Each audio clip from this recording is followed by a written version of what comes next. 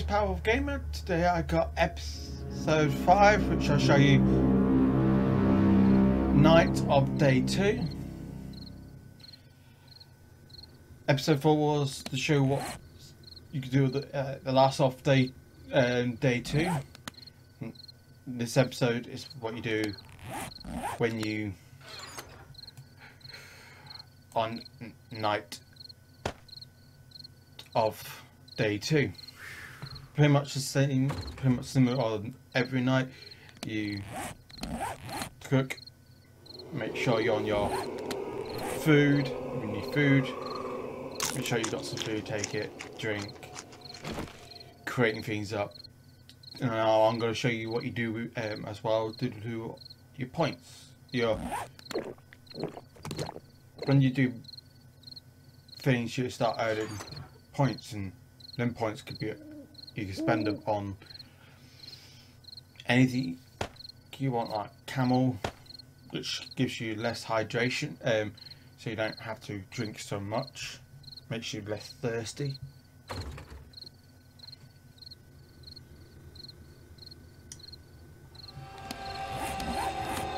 So as you see, I'm going to go to points. I've got 15 points. It shows up on the top right of here. Well, I'll go show you right there. 15 points. And then 15 points you can spend on every of these you want. So what I choose: archery. That's using your bow. Getting accuracy on your bow, so I'm going to spend 5 of my points. 5 of my points of my 15 points I got, and then I'm going to decide what else I'm going to go for.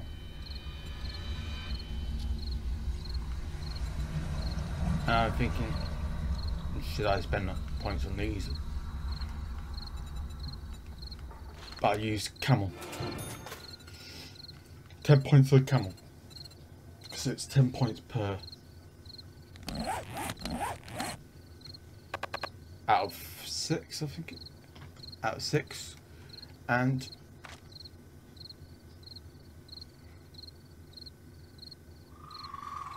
you got different kinds of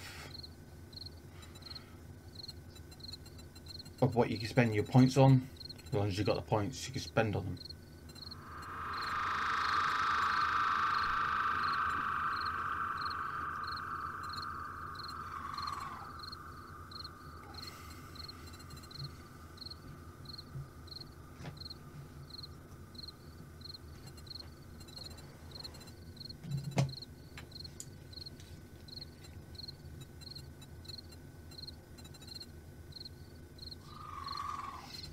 So there you go, these are all the things you can spend your points on: clothing, medic, scavenging.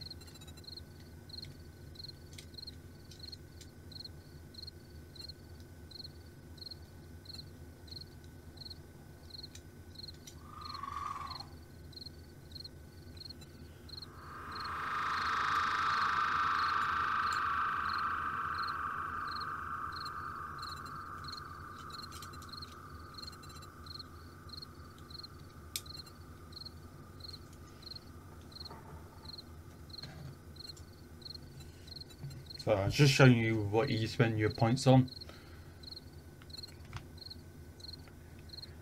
More things you do, more points you earn.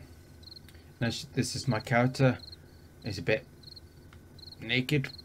The only thing I got on is some box shorts and a coat and a light helmet, which I scavenged. So let's create some clothes. I'm going to create some plant clothing, because if you see on the top right of the screen, you can see some little goals you can do.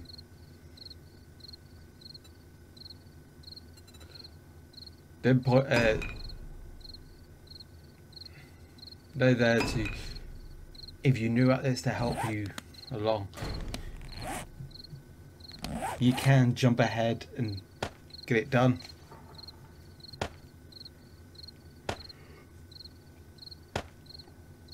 or you can do step by step from what they show you.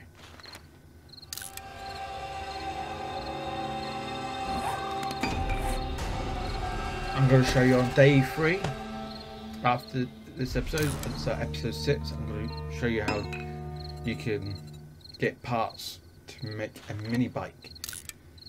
So if I got the wheels, I got a padlock, and I got a battery. I need an engine, a motor. I need a forge and fit as well, but so I'll be needing to create a forge, so I can create handlebars. Basket, I can get that. I can collect a basket. I have to create the seat. Motor. I've got to find one, or if see if I can create one. So a mini bike will help you get around places a little bit quicker, and less chance of zombies keeping up with you. Less stamina you use. Batteries, you can get them from cars as well, if I'm right.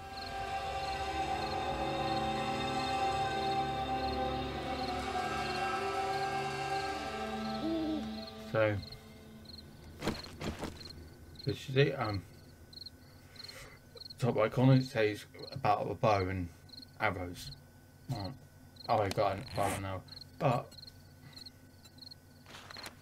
I'm going to create another one. So while that's creating, see, it's gone up. Dismantle that. Another.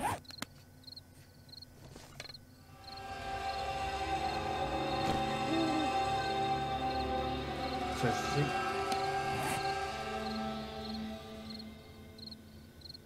I can't repair that because I don't have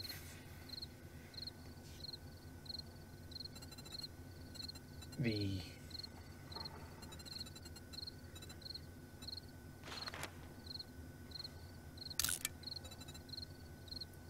bits I need to repair that pickaxe.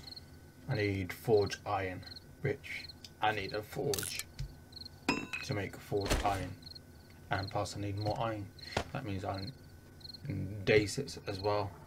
I'm gonna causing same again, get wood and stone, and out the stone I'll get scrap iron, and that scrap iron I'll make it into iron. I need some leather so I can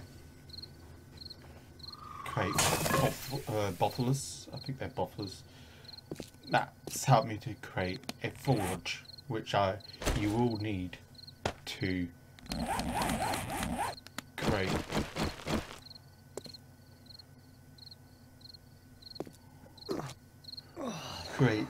a forge. I got a pipe, small pipe. Not so bright. They're not that bright. They give you some light, but not a lot.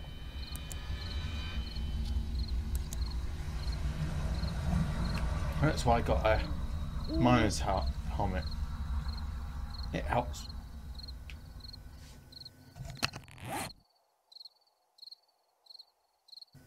It helps me to illuminate while I'm looking, because now I can use it without the zombies seeing lights. They get drawn to light. Ladders, I probably need just about 5 of these, because as on episode 4 or 3 I was explaining that the door I'm using to get in and out of my entrance, I'm going to take away the stairs and put ladders there, so I can get up without any zombies coming up them stairs. I don't know if they can get up ladders, but what I'm planning to do is leave. I will not put a ladder at the bottom, so I'll have to do a little jump and then up. So they can't climb up. Hopefully they can't go up the stairs. But I won't leave the bottom one, so I'll have to do a jump and then I'll eventually will make a ditch. And on where I make the ditch, where the building is, I will reinforce with wood, iron. I'll eventually get a cement mixer and everything else, so I can make it into cement, so I can reinforce it into concrete. And then concrete, I'll make my building a lot more secure, harder for zombies to get through. Because after night 7, whether you come hunted, they will. After night 7, you'll have to go around fixing all the wood, everything, that they will destroy.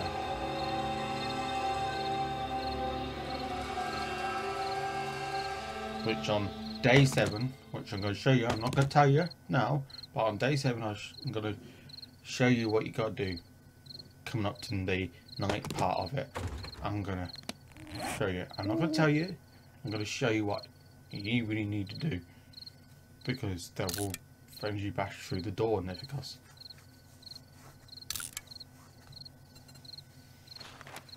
On day 6 and 7 I'm going to same again, collect wood, collect stone, collect wood, collect stone, collect wood, collect stone. All that there, it's collecting wood and stone. And hopefully I'll have a lot of iron.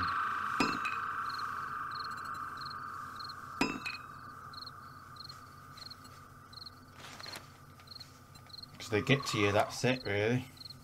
You're dead. That's why it's called 7 days to die. If you don't pair in time for the night 7, they'll get to you and they'll kill you. But this happens every 7 days. So day 4, night of day 14, another horde.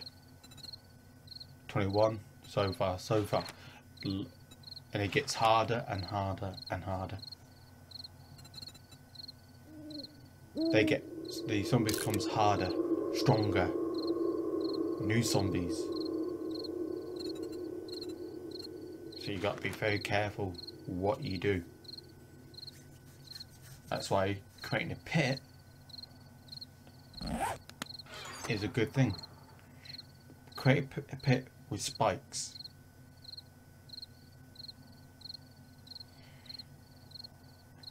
Yes, wooden spikes. Yes, fair enough. They will eventually damage, destroy themselves. But if you create iron, you can try reinforce them spikes to be iron spikes. 10 times they're not going to break so easy. It'll do a lot of damage to the zombie.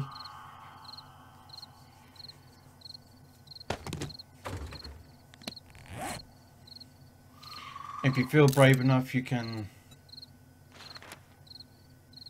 what do you call it,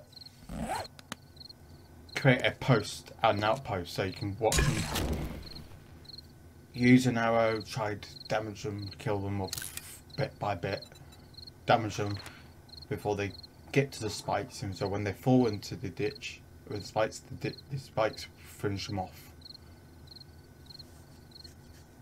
But there you go.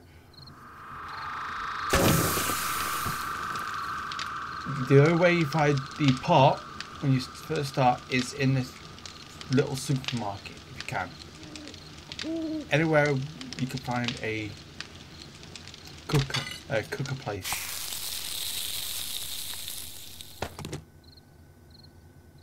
You'd be very lucky if it's in the cooker where you choose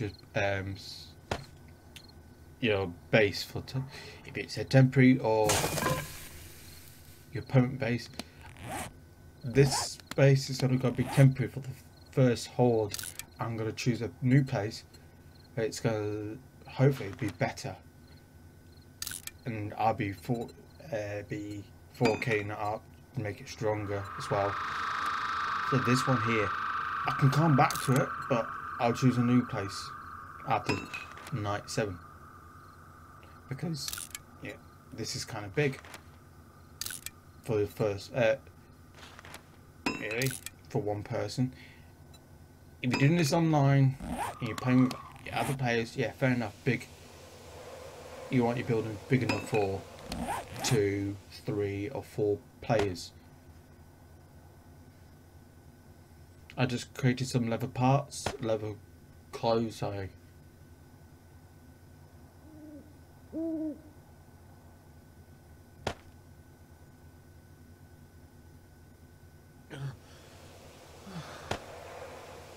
That's saying I am thirsty. But there you go. We are nearly coming to the end of night of day 4, night of day 2, which is now we are on day 3, technically, morning of day 3. But you'll hear a clear sound saying it's